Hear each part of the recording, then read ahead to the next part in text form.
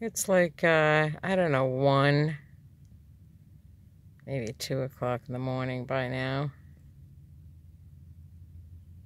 A day after my grandson's birthday. And, I'm tired. So, it was like, I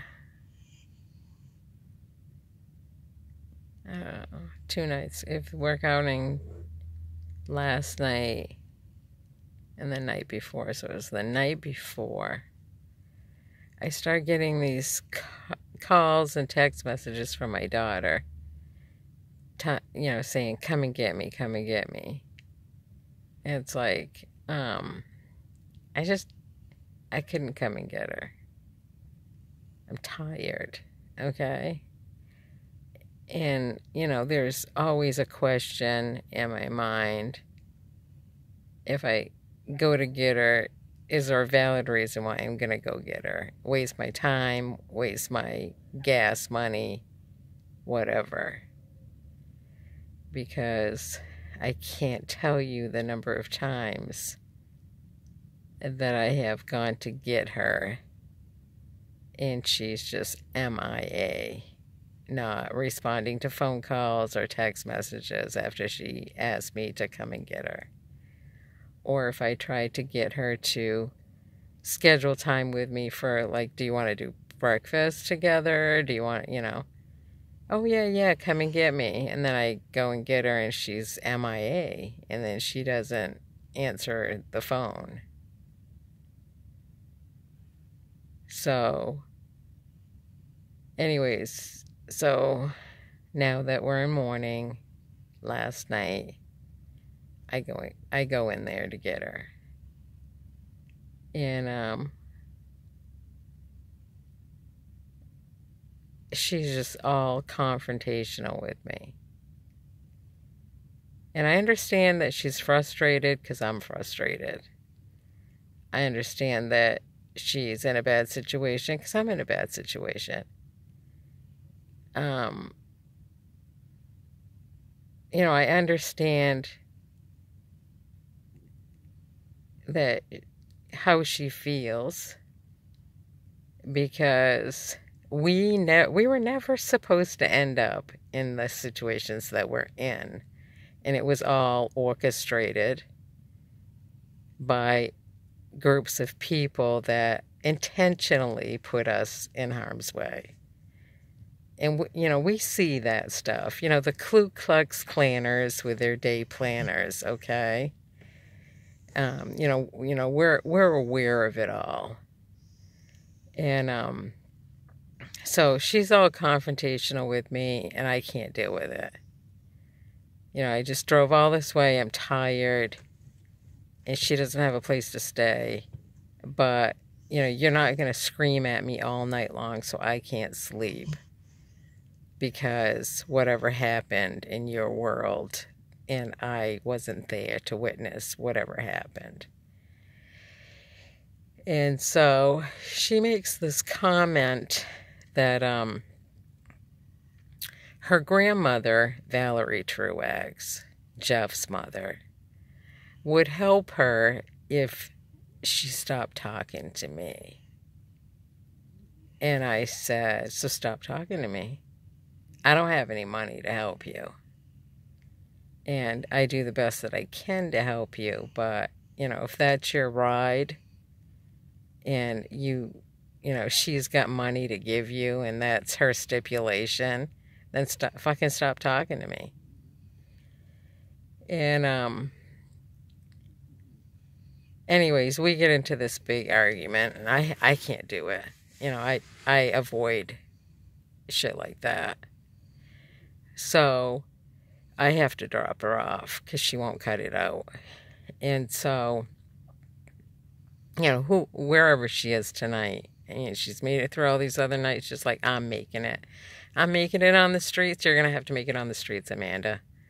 You're going to just have to fucking make it on the streets. I'm doing it, you gotta fucking do it too. Is this where we were supposed to be in life? Fuck no. It's where they put us. And you can't stop them because there's nobody out there strong enough to step in and say, don't you think you've done enough damage to these people? If this is what you did to one family, how many other families have you destroyed in the process? There's nobody going to step in and ever say that, not in the United States. This country is the lowest form of all lowest formed people ever fucking known on this planet. Okay? I mean, you gotta live here for a long time to realize we're dealing with the lowest form of all forms on the planet. So, then I get thinking, well, that must have been Valerie's stipulation with everybody, right? So she programmed my kids all along because I had major upsets with my kids. You stop talking to your mother and I'll help you out. You start talking to your mother, I'm going to make your life miserable. And, she probably, made some arrangements with my family. Well, we can help you out here in Livingston County if you stop talking to your daughter, your sister, your blah, blah, blah. But the minute you talk to her again, we're going to have to cut you off. Whatever. You can't bring back the past. You can't relive special events, occasions, blah, blah, blah, that you missed because some greedy, insanely jealous, power-hungry, controlled, sick, twisted mind is at the helm of it all. You can't. And I just get to the point where I don't care anymore. Seriously, I don't. I'm never gonna go to a sit-down dinner with anybody in my family. I'm never gonna, I haven't been invited to any holidays in so many years. I haven't even been able to participate in any birthdays of my own kids or my grandkids in so many years. I don't fucking care. If this is your major fucking goal in life is to crimp my everyday, you're not making headway with me, okay? Yeah, you won. I don't have anything. After all those years of working, I don't have a fucking thing to show for it. But I'm not going to go back and try to rekindle relationships with my own family after all the fucking shit they put me through based on your commands. Not going to do it. I'm not going to go back and kindle any fucking relationships with my family. And when they die, they can fucking die. And maybe their last thought will be, oh, we shouldn't have fucked Tammy over. I don't fucking care. I seriously don't. I don't give a fuck if I ever see my family again. This shit's been going on since I went in the military. 1985. I don't fucking care. I'm not going to have a relationship. I already have it in my head. I'm never going to have a relationship with my own children. I know my son's not dead. They probably made some arrangement with him that, this is the only way that we can get you to stop talking to your mother is we have to fake your death. And so, I don't talk to my other daughter. And because of them, they orchestrated all that shit. And I don't have a relationship with my grandchildren because, well, they orchestrated all that shit too. So I don't fucking care. I don't have that much time left on this planet, and I really don't fucking care anymore. So, whatever you guys do is, if you think I'm jealous or you're doing something to hurt me, no, I don't fucking care. When you reach to the point of you don't fucking care anymore, you don't have feelings of any of that shit. I don't fucking care. And that whole fucking biblical referencing shit, I'll never forget.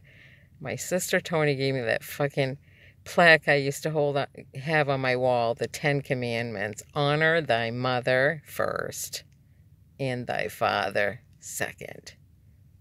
And it just goes to show religion is such a crock of shit.